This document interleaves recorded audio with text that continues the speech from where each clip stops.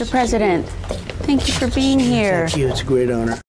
Yes. Yeah, on Tuesday, Dan Bishop versus Dan McCready. How important is it for you to pick up that seat?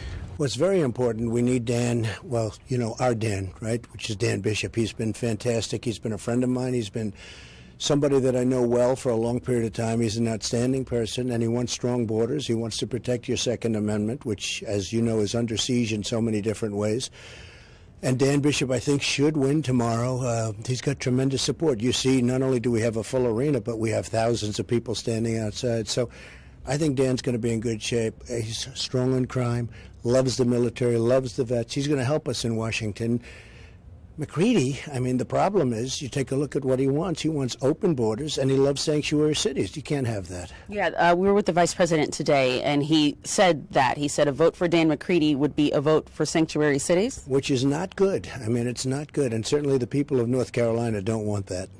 All right, let's talk about, we had a big hurricane here last week in the state of North Carolina. I know you wanted an opportunity to go visit some of that area. What support can the folks who are impacted get from the government and rely on? Well, we're actually meeting with a number of people, and we did before. As you know, because of actually hailstorms and everything else, they weren't allowing anybody to go in. But they got hit hard. North Carolina got hit pretty hard, and we're taking care of it. We just spoke to your governor. We're taking care of it very, very powerfully. We're doing all sorts of emergency declarations, and most of them have been done already. And a lot of work's been done. The Coast Guard has been incredible. FEMA's been incredible. And a lot of work. It was very important to me, North Carolina. You actually got hit the hardest of anybody, if you think about it. I mean, we're not including the Bahamas, who really got, and the government of the Bahamas, as you know, called me, and we're helping them out. They really got some beating. There's no question about it. Yeah, absolutely. Let's talk about the Republican primary for 2020. It was just announced. Former governor of South Carolina, Mark Sanford, plans to run against you in the Republican primary.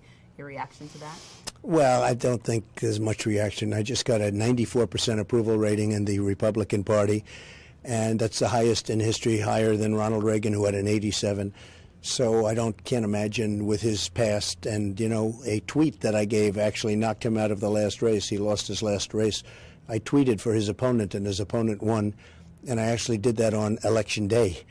So it was sort of a crazy thing, but now I understand he's going to do something, and I guess there's a couple of other folks, too, that don't have the greatest record possible. Well, Mark Sanford is trying to say the debt right now should be a reason why people should be concerned to re-elect you as president. Well, we had to rebuild our military. Our military has been totally rebuilt, almost completely rebuilt, with new planes, with a lot of equipment made right here in North Carolina. And we have no choice but to rebuild our military, and we can start working on that very soon in terms of debt, because I understand debt very well. I think I understand it really. I've done very well with debt over the years, and I will tell you, if we don't rebuild our military, we don't have much of a country, especially with the threats that we have, all the different threats that we have outside our country, beyond our country, internationally. So we have rebuilt our military. We've taken care of our vets. We got choice approved.